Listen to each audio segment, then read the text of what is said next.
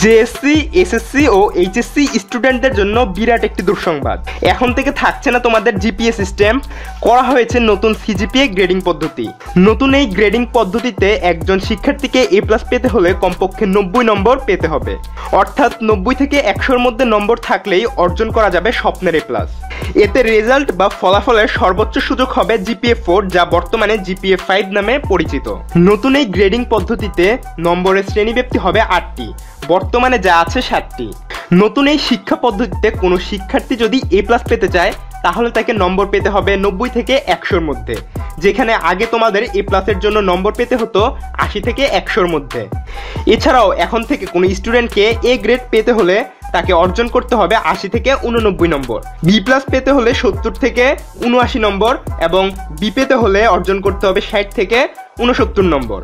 এছাড়াও C+ পেতে হলে 50 থেকে 59 নম্বর এবং C পেতে হলে 40 থেকে 49 নম্বর অর্জন করতে হবে এবং D গ্রেড পেতে হলে একজন শিক্ষার্থীকে অর্জন করতে হবে 33 থেকে 39 নম্বর। অর্থাৎ নতুন এই শিক্ষা পদ্ধতিতেও 5 নম্বর নির্ধারণ করা হয়েছে 33। নতুন এই শিক্ষা পদ্ধতিতে 90 পেয়ে A+ পাওয়া অনেক কঠিন ও চ্যালেঞ্জিং হবে শিক্ষার্থীদের জন্য বলে মনে করা হচ্ছে। এ বিষয়ে একাধিক গণমাধ্যম বা সংবাদপত্র খবরও প্রকাশ করেছে। সম্প্রতি দেশের প্রথম আলো পত্রিকা পাবলিক পরীক্ষায় A+ পাওয়া কঠিন হচ্ছে শিরোনামে এ বিষয়ে একটি খবরও প্রকাশ করেছে। এই খবরে বলা হয়েছে, নতুন এই গ্রেডিং পদ্ধতিতে বিশ্ববিদ্যালয়গুলোর সঙ্গে সামঞ্জস্য আনার কথা বলা হলেও নম্বর বিভাজনের সঙ্গে মিল রাখা হয়নি। যেমন বেশিরভাগ বিশ্ববিদ্যালয়ে 80 থেকে 100-র মধ্যে নম্বর পেলে সেটিকে CGPA বলা হয়, কিন্তু বোর্ডের করা নতুন এই গ্রেডিং পদ্ধতিতে 90 থেকে 100 নম্বর পেলে সেটিকে GPA 4 বলা হবে। এর ফলে আগে যেমন GPA 5-এর জন্য কম্পিটিশন বা মাতামাতি হতো, এখন তা হবে GPA 4-এর জন্য।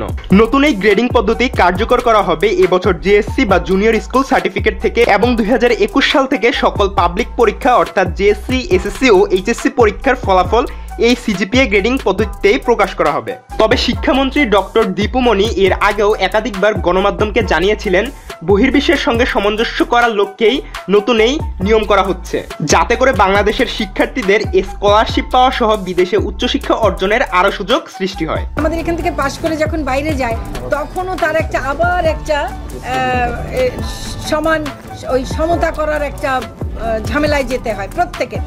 আর আমাদেরও যারা বিশ্ববিদ্যালয়ে যায় তারাও কিন্তু ওই 4-এর স্কেলেই আবার চলে যায়। তো সেই জন্য আমরা একেবারে সব জায়গায় সেই সারা বিশ্বে যেরকম আছে সে একই রকম 4-এর স্কেলেই নিয়ে যাবার কথা ভাবছি। সারা দুনিয়াতেই 4-এর একটা ব্যাপার আছে সেটা, আর আমরা ধারাবাহিক মূল্যায়নের দিকটাতেও যাচ্ছি এবং আমরা হয়তো এই যে সমাপনী পরীক্ষা যেগুলো আছে একদম বড় পাবলিক পরীক্ষাগুলো ছাড়া এই সমাপনী পরীক্ষাগুলোতে আমরা পুরো গ্রেডিং সিস্টেমটাকেই তুলে দিয়ে আমরা তাদেরকে আর কিভাবে মূল্যায়ন করতে পারি সেই বিষয়ে আমাদের মাননীয় প্রধানমন্ত্রীরও কিছু দিক নির্দেশনা আছে, আমরা সেটি নিয়ে কাজ করছি।